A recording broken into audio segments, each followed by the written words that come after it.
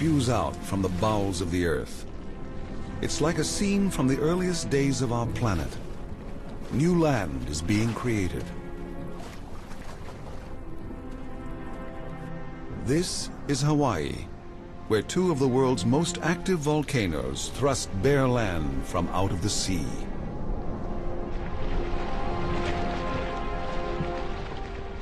These islands are the children of the volcano goddess Pele, islands born of fire. The Hawaii we see today is the product of 70 million years of volcanic activity. More than 2,000 miles from the nearest continent, it's one of the most isolated places on Earth. But these towering cliffs are both a beacon and a refuge, an oasis in the vast Pacific Ocean, where global migrants that have traveled great distances across the open ocean come to shelter for 6 months or more.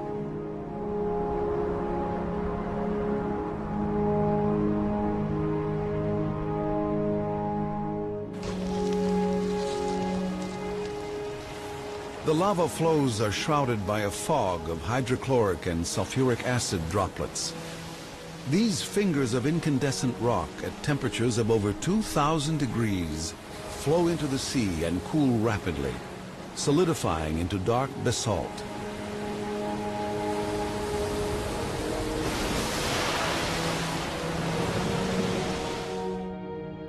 It's a haven for giants.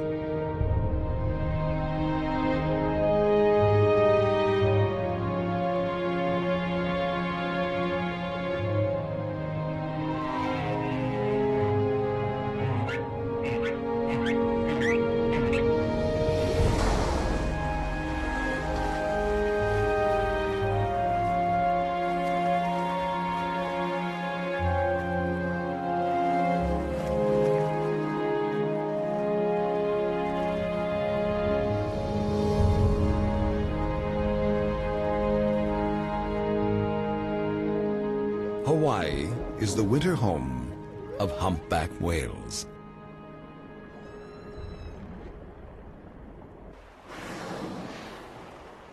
Three to 5,000 humpbacks visit these islands at one time or another. That's about 2/3 of the population in the northern Pacific Ocean. And it's here that the females come to give birth. A humpback mother carries her baby for nearly 12 months.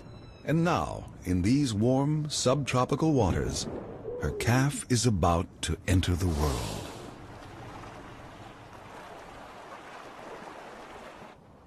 These protected bays and coves in the lee of the trade winds serve well as whale calving grounds. Up to 300 whales are born here each year.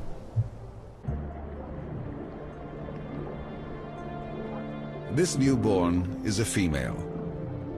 Weighing in at 1.5 tons, she's quite a baby. Just after her birth, her mother nudged her gently to the surface to take her first breath.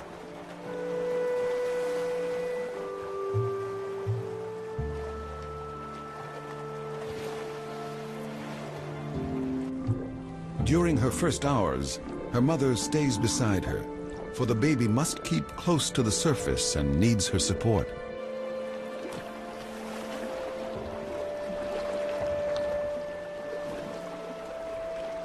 Before long, she starts to play.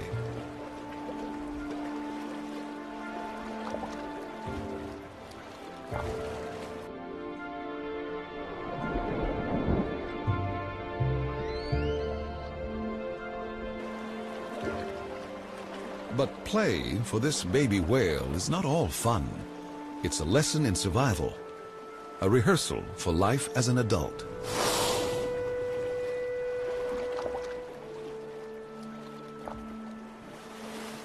Humpbacks have the longest pectoral fins of any whale.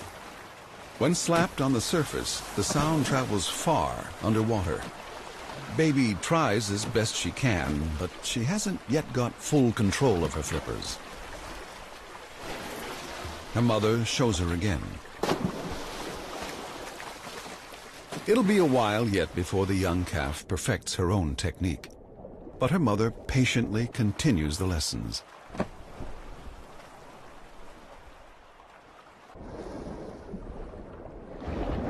The calf is about 13 feet long and growing very fast. Feeding on her mother's fat-rich milk, she'll put on about 100 pounds a day.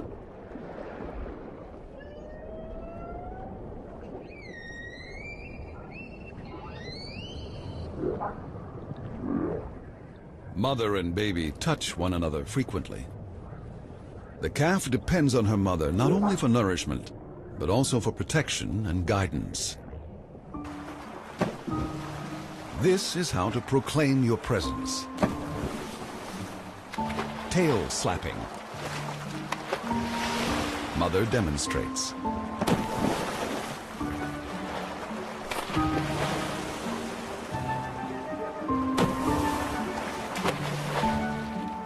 But if you really want to make a big splash, there's a better way to do it.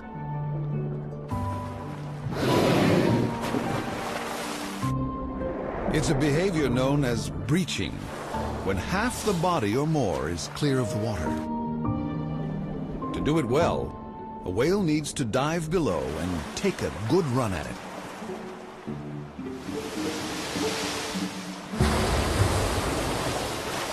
For the calf, this playful exuberance helps to develop skills that'll be important when she grows up.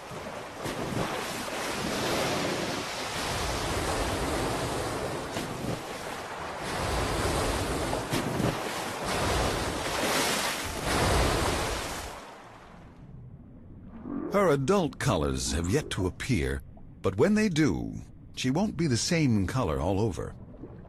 Blotches of white on her flippers and tail will give her an identity that's hers and hers alone.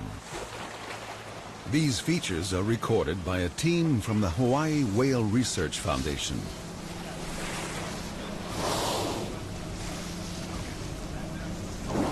They're out here to get photographs of flippers and tail flukes, and Dr. Dan Salden is one of those behind the camera. Around me, I'm going to need to have visual lines to get these flukes. Okay.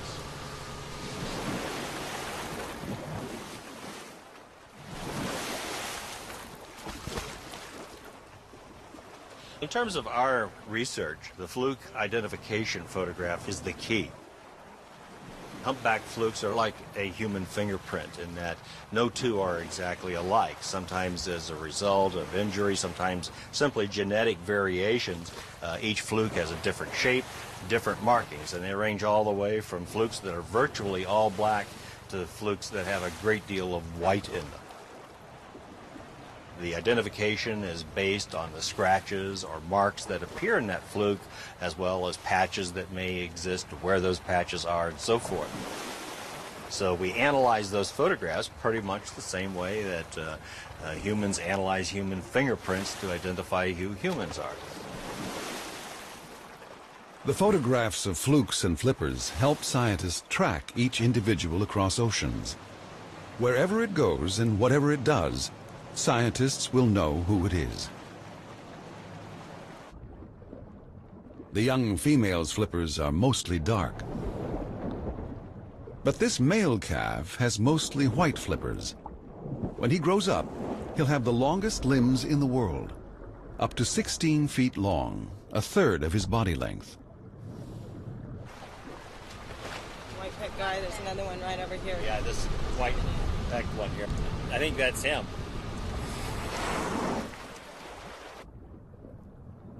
These huge flippers may seem cumbersome when the whale is moving slowly, but they enable it to make tight turns. This maneuverability gives it an advantage over other inhabitants of the sea that might do it harm. There are sharks here, many of them.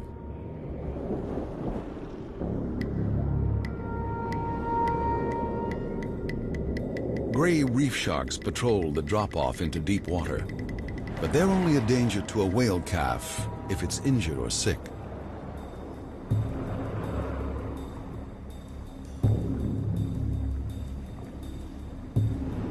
These sharks normally catch fish, and mainly at night, so they're not a threat.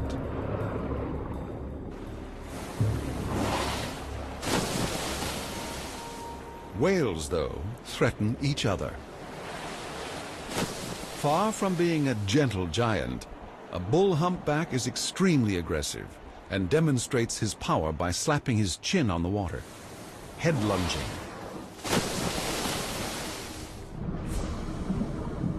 Those adult humpbacks that congregate around the Hawaiian Islands that are not giving birth have come here to mate.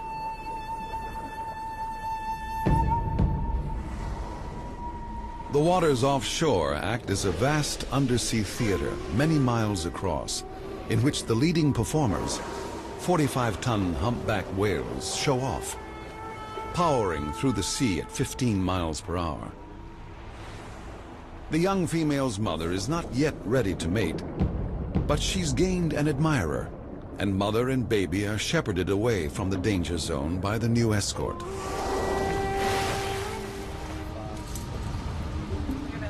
At least eight. There's 9. I see a 9th one right there. 9? Okay. Bulls arrive from all directions. There's going to be a fight. My concern is that we don't get ourselves in the wrong spot. If we're in the wrong spot, we could end up getting hit. Another female is the center of attention. She's the one with lighter skin color and turned up tips on her tail flukes. Pheromones in the water indicate she's ready to mate, and the bulls know it. A large bull moves in. He is the primary escort. He blows a cloud of bubbles, which obscures the female from the other males. But she's attracting quite a following, and the bulls jostle for the best position right next to her. The primary escort emits a huge burst of bubbles from his mouth. Some here are juvenile males. They haven't a hope of shifting the large bull, but they're here to learn. The primary escort uses blocking tactics to keep the other whales out, butting the others with his barnacle-encrusted head. There's one right here off our bow coming at you. The watching scientists are thrown suddenly into the thick of it. The female uses their boat to shield her from the fighting bulls.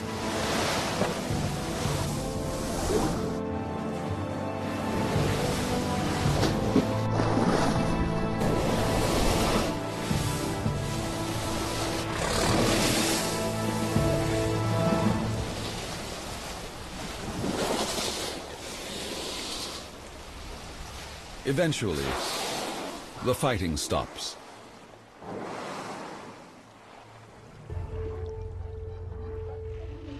The primary escort has retained his position next to the female, and when she's ready to mate, he has a chance of being the father of her next calf.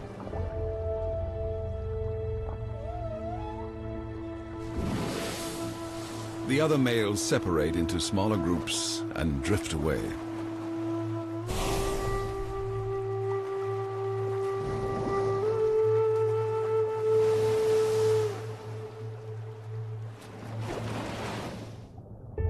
They space themselves a half a mile or so apart. Some just hang in the water.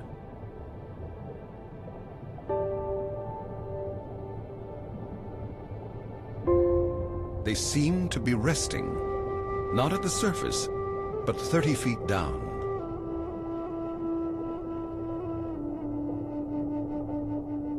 They hold their breath not for 10 minutes, like the more active whales, but for half an hour or more.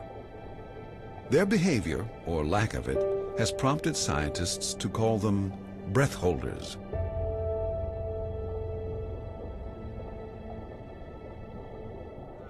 Some whales hang in the water with their heads pointing down, and then they do the most extraordinary thing. They start to sing.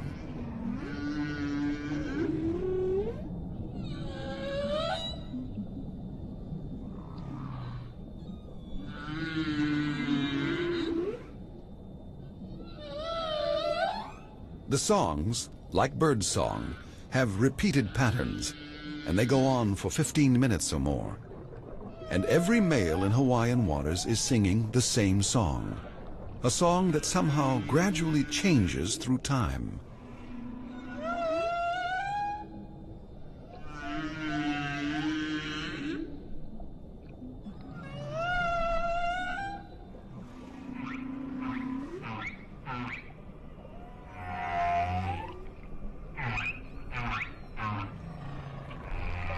Some singers attract a listener. Scientists call him a joiner, but it's not clear why he's there. Maybe he's a young male, just hanging around, listening and learning. The maestro and his pupil.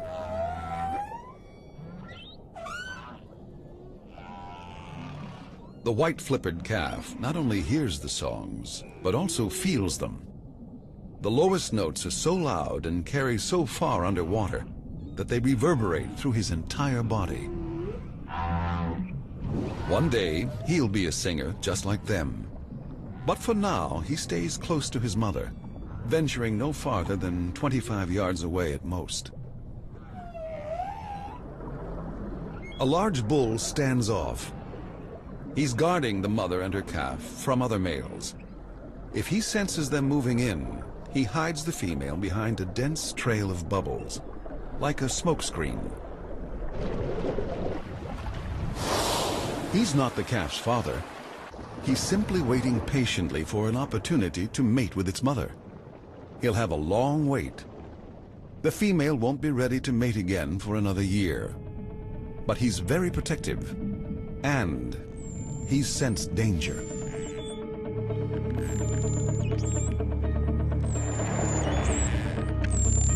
They're false killer whales, one of the ocean's top predators, and they're out hunting. They're chasing mahi-mahi, or dolphinfish.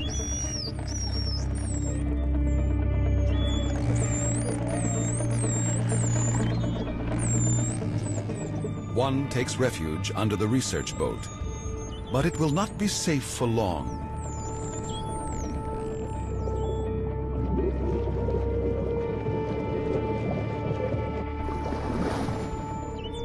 The false killers sweep the area with pulses of high-pitched echolocation sounds. With these, they track the fish's every move.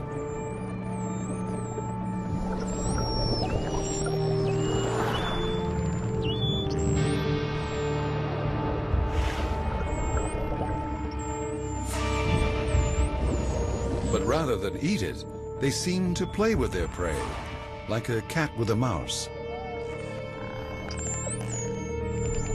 The fish is disoriented. It all appears to be a game.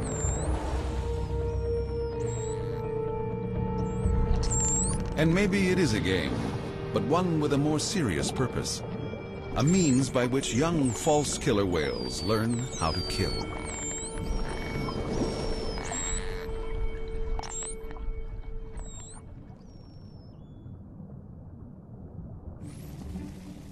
A group of smaller cousins have dropped by.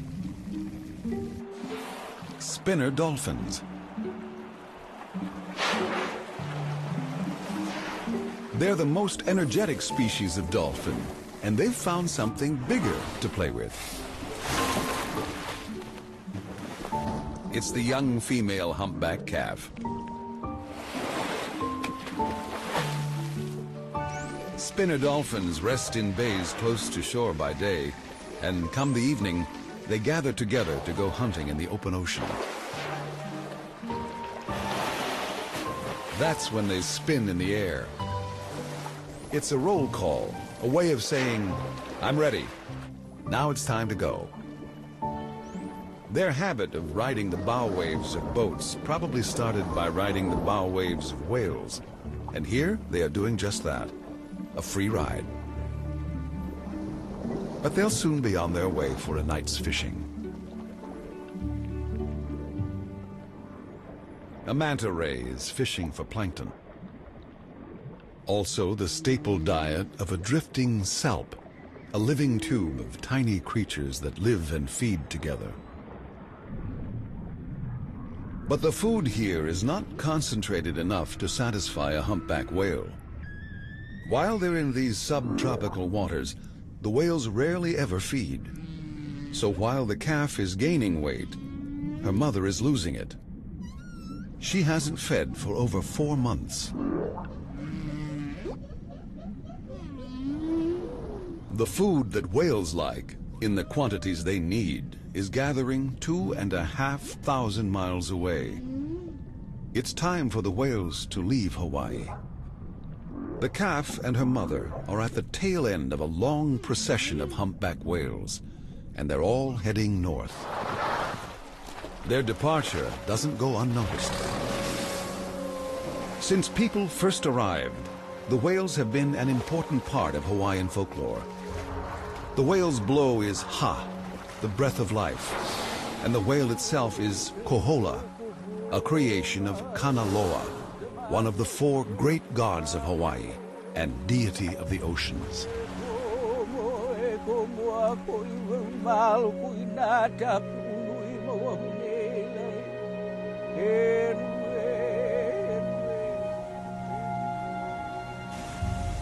Everything in the natural world, mountains, waterfalls, sharks, and whales, has great significance in Hawaiian legend.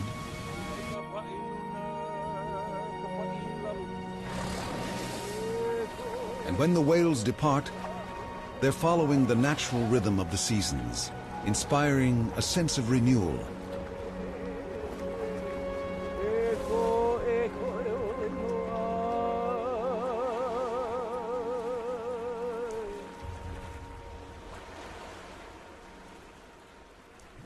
Spring finds the whales scattered across the ocean, but they're all heading the same way.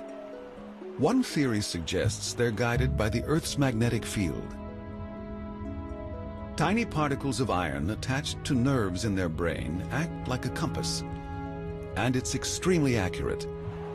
During the first third of the journey, the whale's heading is within 1 degree of magnetic north. So the humpbacks follow their mental map of the northern Pacific Ocean, and it leads them directly to their traditional feeding grounds. The calf gets a little help along the way. She's pulled along in her mother's slipstream. Swimming at a speed of 2 to 3 miles per hour, their non-stop journey may take up to a month and a half. They're going to Alaska for the summer.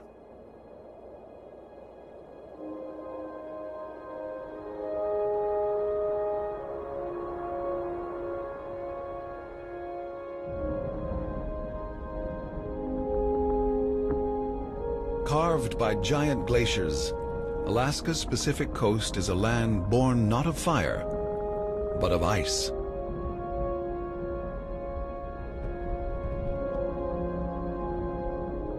At the climax of the last ice age, 20,000 years ago, the ice here was part of a gigantic sheet that stretched across North America.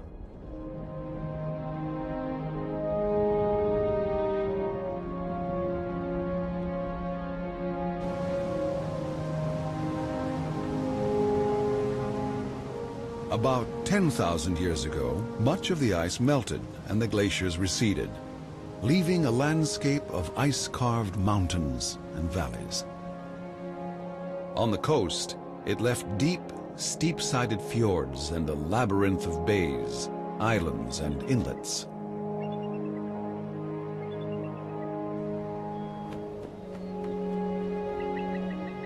This is the Alexander Archipelago. More than 1,000 timbered islands and rocky islets off Alaska's southeast coast. Today, the region is a sheltered resting place and fully stocked food store for about 300 to 400 humpback whales, many from Hawaii.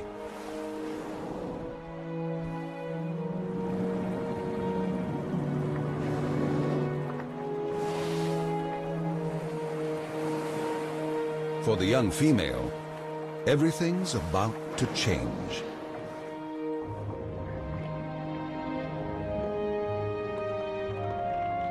Born into warm, clear waters and a world of competition, she has now entered cold, rich seas where whales work together to make the most of the bounty. The young white-flippered male has also made the journey.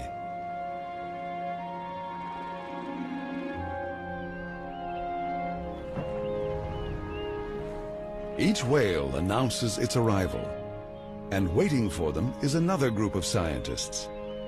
Mothers and calves will not go unnoticed. They're now part of a Pacific-wide study to find out where humpbacks go and what they do. And maybe why they do it.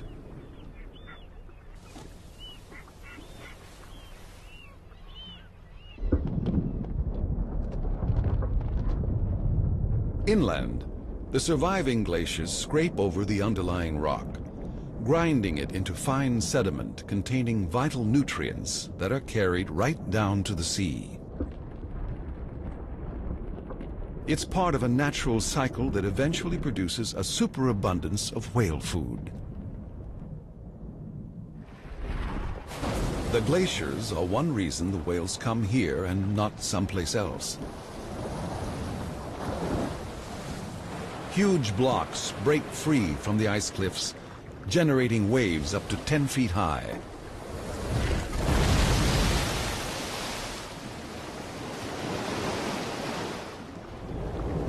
Some bergs fragment at the base of the ice cliff, over 600 feet underwater. They're called shooters because they shoot up from the depths. They become part of the berg ice that is scattered across fjords and bays.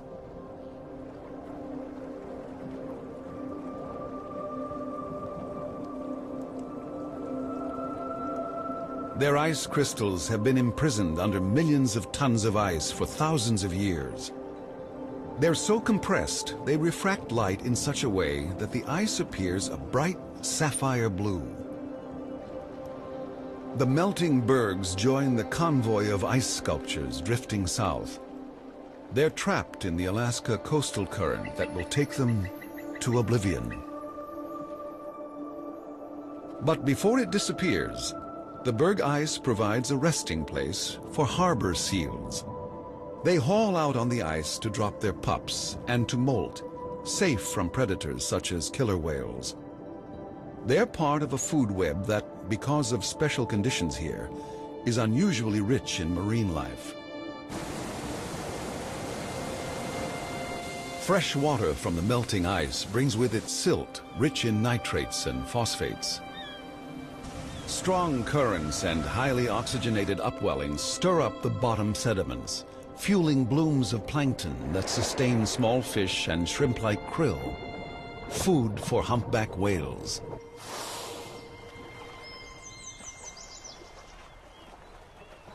This whale blows a small net made of bubbles, which concentrates the krill in a tight ball so that the whale can swallow it in a single gulp.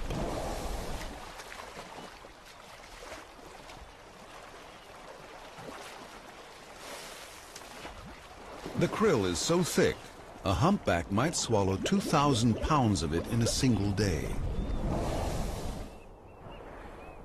While the Hawaiian scientists were observing courtship, the Alaskan biologists focus on feeding. Cynthia DeVincent of the Intersea Foundation has documented feeding behavior for the past 30 years. She was one of the first to reveal that humpback whales in Alaskan waters cooperate when they feed. Well, lateral lunge feeding is employed where there are some whales that come up in a vertical orientation and others on their side. Whales are targeting out whatever prey species is in the greatest quantity where they are.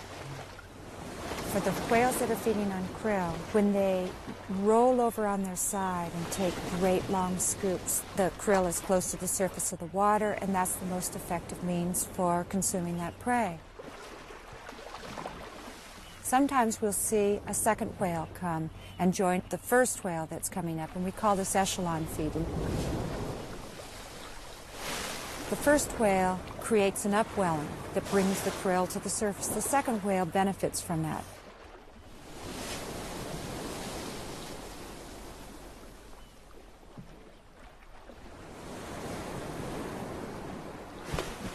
The young whales don't take part in this, for they're still taking mother's milk. They remain some distance away so they don't interfere with the fishing. This female is behaving in an unusual way. She looks to be spy hopping, the way humpbacks look around at the surface. But Cynthia de Vincent believes that this performance is actually a unique way of feeding. She rises vertically out of the water with a mouthful of krill, perhaps using gravity to assist with swallowing. Then she sinks back down and takes another mouthful.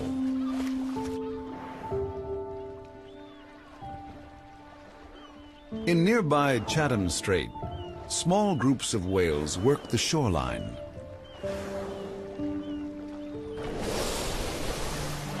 Large migrating shoals of herring congregate here after spawning, and the whales round them up and catch them.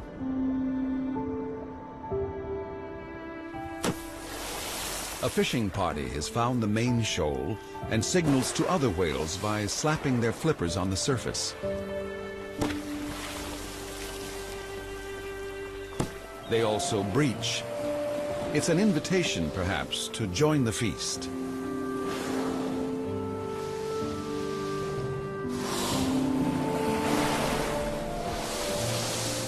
Whales in the distance appear to respond.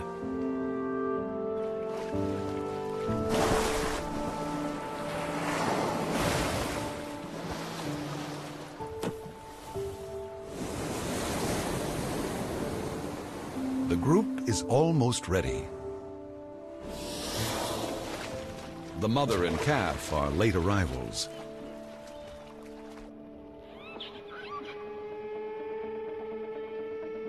But something else has heard the commotion, something far more sinister.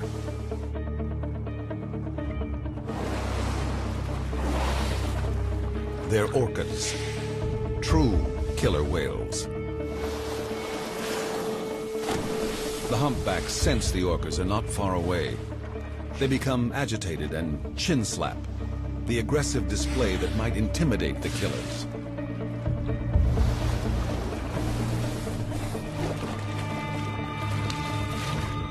Orcas have been known to attack and kill vulnerable whale calves.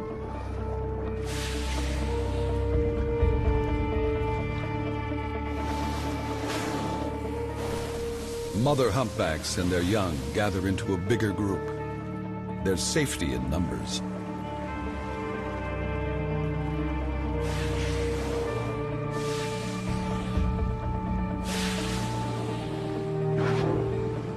But one mother and calf have become isolated.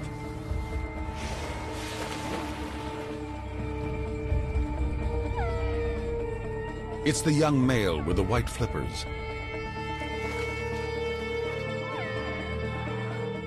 The mother's powerful tail could be used as a weapon if she needs one.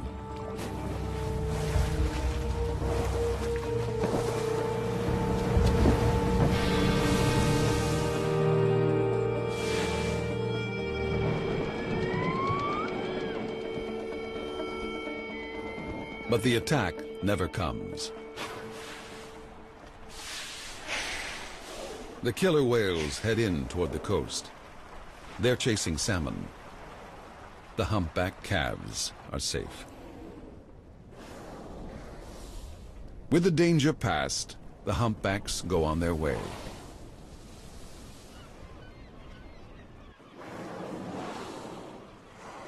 Some gather into feeding groups of about 10 whales.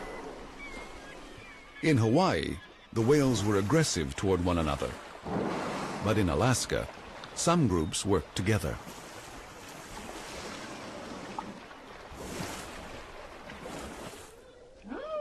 Calves separate from their mothers for a short while. They could get in the way. The young female goes to play in the kelp beds not far away.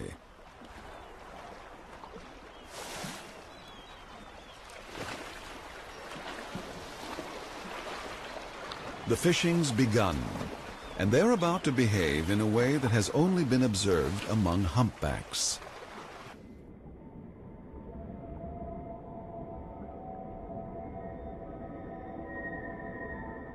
They form into teams, and each whale has its own place and role within a team.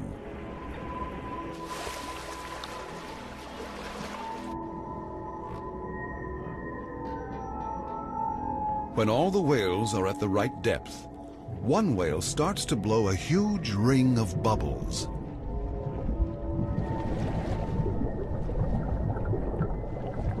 The reflections and noise from the rising bubbles scare the fish. They're trapped inside a slowly rising wall, a bubble net.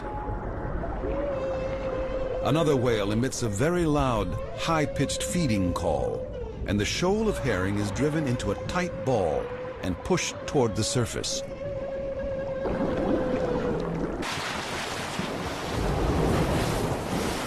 Each whale takes a great mouthful of fish and seawater. They force out the water using their sieve-like baleen plates and swallow the herring. Then, one by one, the team dives down, and they do it all over again.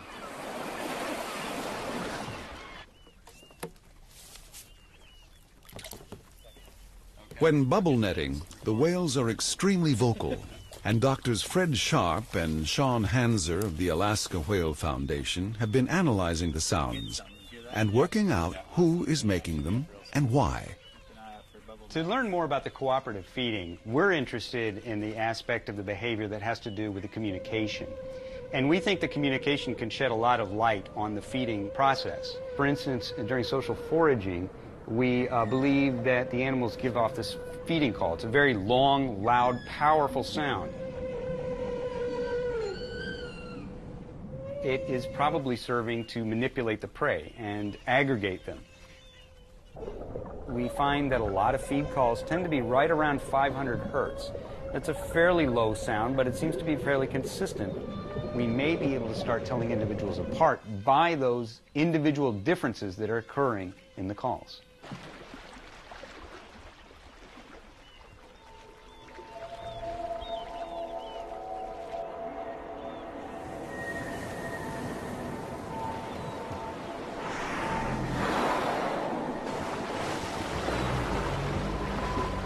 Time and time again, the group dives and resurfaces. And entire shoals of herring disappear in a single collective gulp.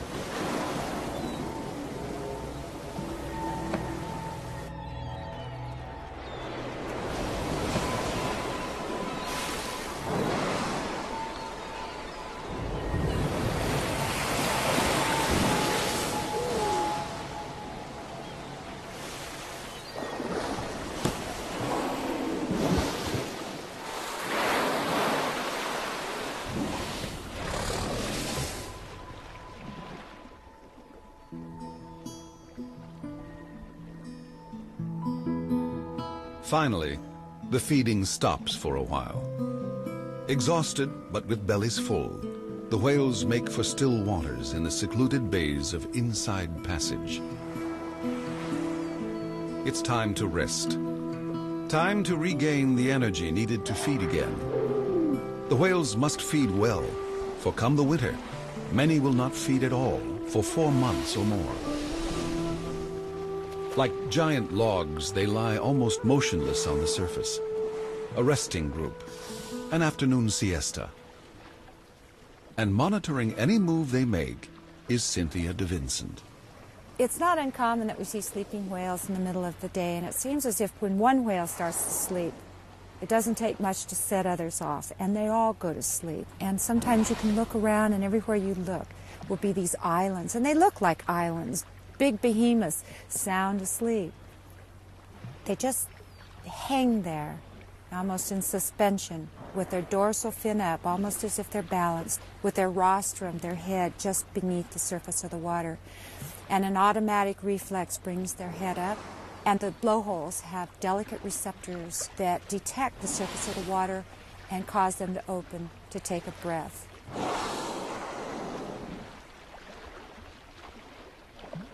Mother and calf rest just below the surface. One half of their brain remains awake, while the other half sleeps, so they're always alert to danger.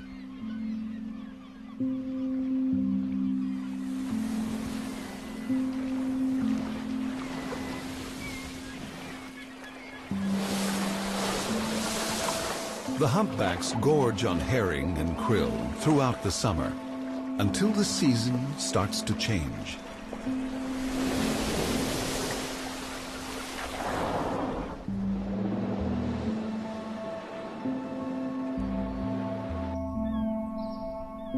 As winter approaches, the snow line descends almost to the water's edge.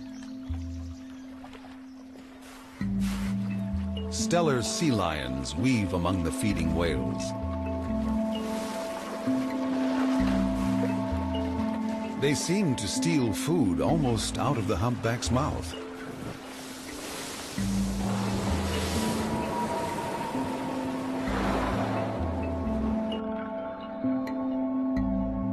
The young female hangs back from the feeding groups. She won't join in completely until next spring. Nevertheless, she takes an occasional mouthful of krill while she's being weaned off her mother's milk.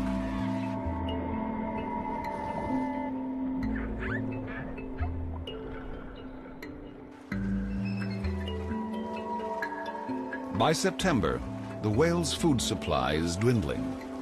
Most of the surviving herring shoals have moved into deeper water. The fishing is not as productive as it was in early summer, but a few whales keep at it.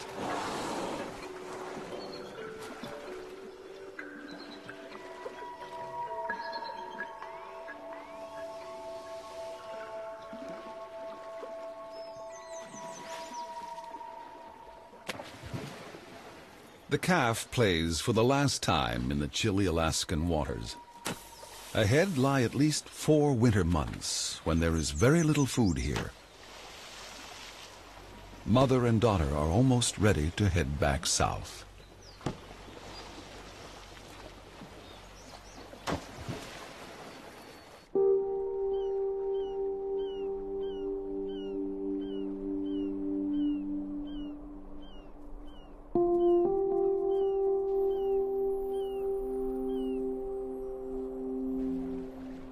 As winter takes a firm grip on southeast Alaska, Dan Salden arrives from subtropical Hawaii. He's here to compare notes and photographs of flukes and flippers with Sean Hanser of the Alaska team. He's finding that not all Alaska whales go back to Hawaii. Well, we finished some collaborative work with other researchers in what we call mark recapture, and you analyze the total number of fluke identifications you have and how many of those are resites, animals that you have cited before. And we've learned about movements of the populations, interchanges that take place between winter ground areas and summer feeding areas. Humpbacks have a place where they love to go to eat, and basically they will go to that place until such time as the food moves, and then they'll follow the food. And they're very faithful to those areas, just as they're very faithful to their breeding ground. But we found they weren't completely faithful. We've had at least 8 animals that have switched between Mexico and Hawaii. And you begin to gather a glimpse of what the big picture is all about. And that big picture is a North Pacific population of some 6,000 whales that spend their summers on feeding grounds in Alaska and their winters off the coasts of Hawaii, Mexico, and southern Japan. Some of the whales don't leave at all. Perhaps they're juveniles or older, non-breeding whales. They don't bother to migrate. The remaining whales are joined by huge rafts of long-tailed ducks. They dive deep to chase the krill, down to 250 feet or more. Whales and ducks are in competition for any food that's left. But the ducks will soon migrate too.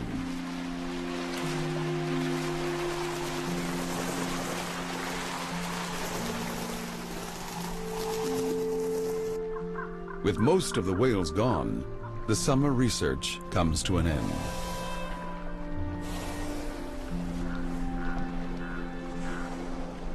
The whales are heading south.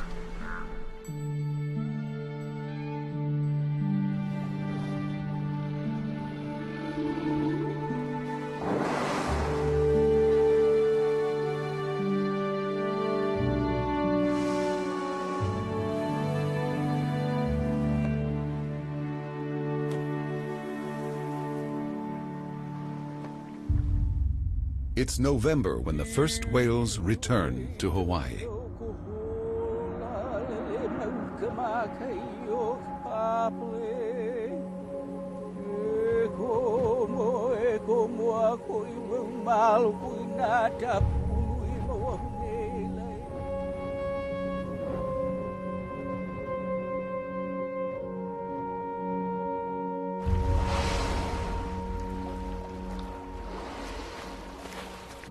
For mother and daughter, the journey south was uneventful, and they're both in good health. The young female is not a calf anymore. She's doubled her length since she was born, and is 8 times as heavy.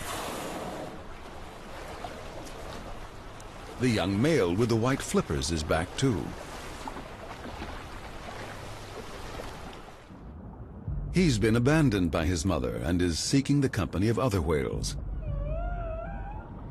There's also a noticeable change in the behavior of the young female's mother.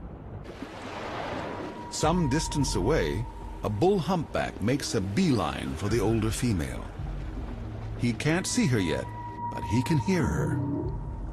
And all the other males in the vicinity have picked up the low-pitched sounds she uses to talk to her daughter. As they get closer, they know that now she is ready to mate. The fighting started almost the moment she arrived.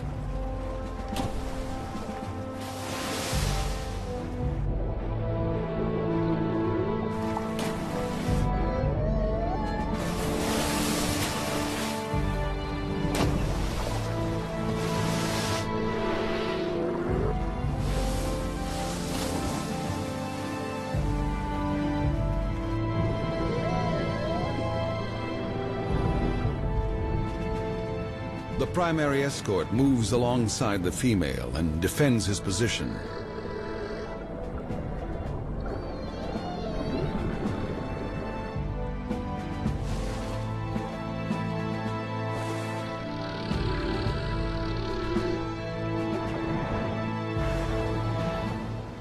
The fight ends as suddenly as it began. The large bull dominated the opposition and won the contest. But the yearling is left behind. Her mother and the large bull are some distance away, and they don't turn back. The youngster waits, but the 2 whales do not return. She's utterly alone. She calls, but there's no answer. Her mother has gone. Now she must fend for herself and put to good use all that she's learned during the past year.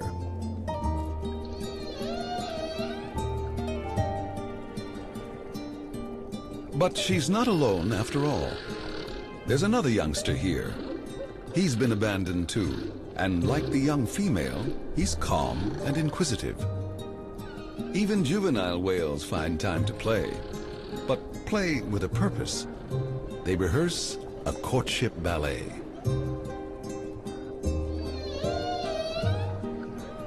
All around them are the other whales, singers and non-singers, escorts, hangers-on, mothers about to give birth, and yearlings like the young female herself.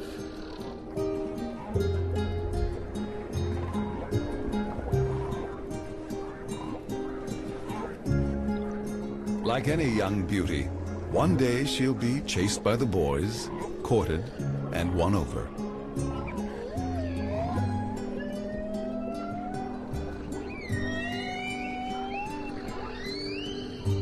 Then she too will become a mother with a calf to teach. Together, they will embark on a journey from Hawaii to Southeast Alaska, from competition to cooperation.